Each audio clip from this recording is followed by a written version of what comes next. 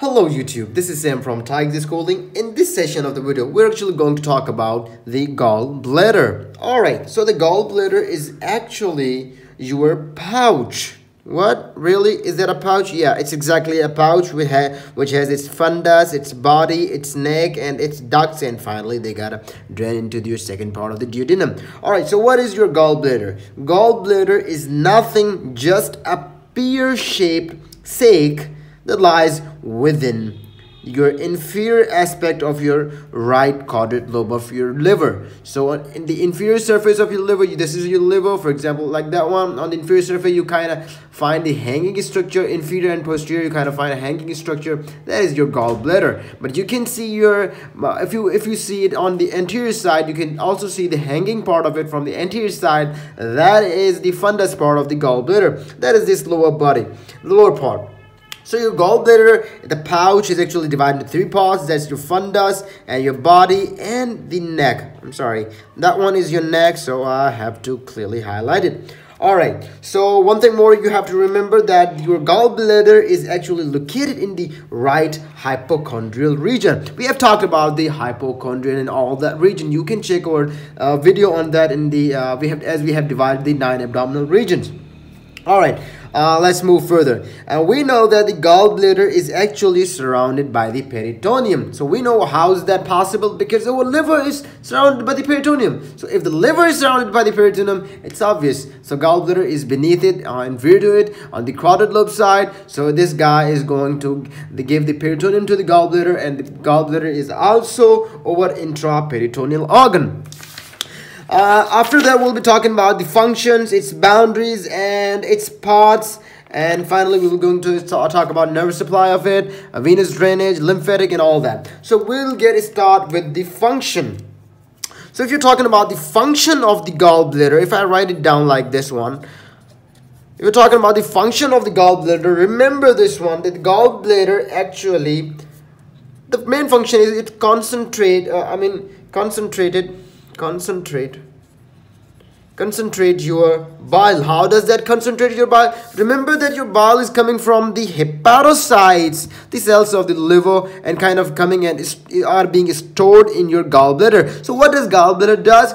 It absorbs the water in the bile juice, so it kind of make it concentrated. Remember, if we remove a water from the bile, it will be more concentrated. So that's why we say that the gallbladder also function is by concentrating the bile. The next function is it stores the bile. Obviously, this is the main function: store bile, concentrate bile, and this guy, and one thing more is that it has the capacity to hold about 30 to 50 milliliter of bile. Remember, your pouch, your gallbladder has the capacity to hold 30 to 50 ml of bile. And one thing more, that this gallbladder is regulated by an enzyme you call, or you can say, it's a hormone called cholecystectomy. So the cholecystectomy kind of regulate the gallbladder, which helps it to kind of release the bile into the second part of the duodenum. Now let's move and talk about the boundaries. So we have three main boundaries of your gallbladder. Boundaries. The main boundary, if you're talking about, the first is anterior and superior boundary, like anterior and superiorly. So anterior and superiorly, we have the inferior border of liver. Remember, this is your liver. On the like in the inferior side, we have what we have. We have the gallbladder. So that's why we say an anterior and superior. Like if we go superior to the gallbladder, we have our liver. Like we have the inferior border of the liver, probably inferior border of liver, and our anterior abdominal wall. Probably anterior abdominal wall is coming anterior to it. So that's why we'll say anterior abdominal wall. The second part if we go for it, we're talking about the posterior boundary. That is formed by the transverse colon. Remember your transverse colon? We have talked about it earlier.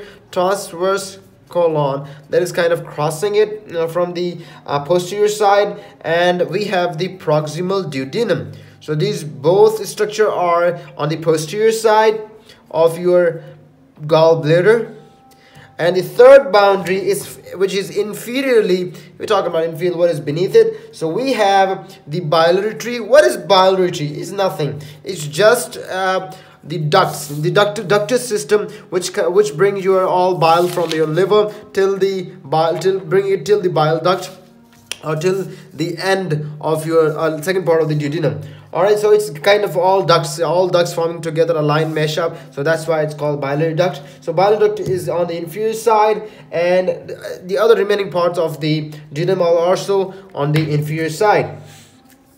Now let's move further and talk about something else. One thing more, you have to remember that the body is actually the largest part of your gallbladder. So this guy is your largest part, right?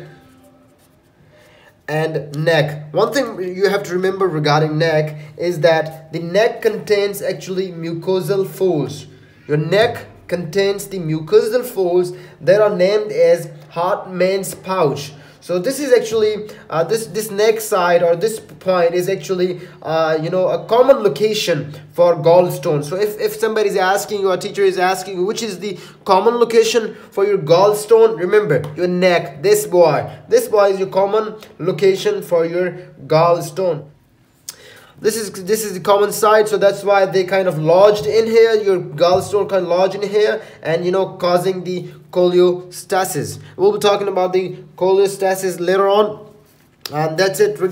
Now we'll move on. That's it regarding the introduction. Now we'll move towards the vasculature. What does that mean by the vasculature? I mean, we'll talking about the arterial supply. We'll be talking about the venous supply. We'll be talking about the nerve supply, and in the end, we'll be talking about the biliary tree. That would be this one. Another lecture I'll make it. So I'll divide this lecture into two parts. Now let's talk about the vasculature. So that would be, first we'll talking about the arterial supply. So arterial supply. If we're going to talk about the arterial supply, remember that your gallbladder is supplied by your cystic artery. All right, gallbladder is supplied by the cystic artery, which is the branch of your right hepatic artery, and that is the branch of the common hepatic artery. And as you go further on, and you will reach to the celiac trunk. And the venous drainage is very little bit divided.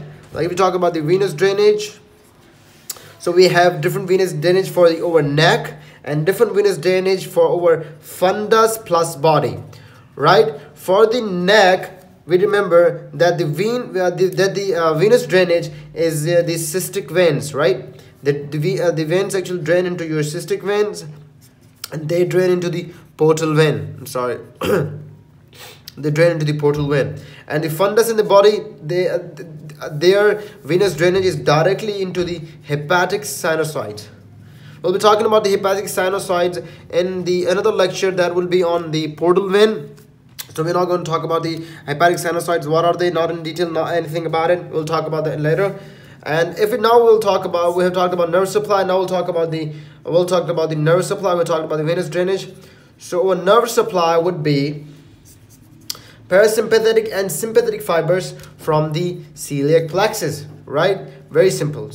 Parasympathetic and sympathetic fiber from the celiac plexus. So that's it regarding the introduction or the gallbladder. Now in the next lecture, we'll be talking about the biliary tree. That is very easy and very much easy, because you have to follow the following steps. That's it.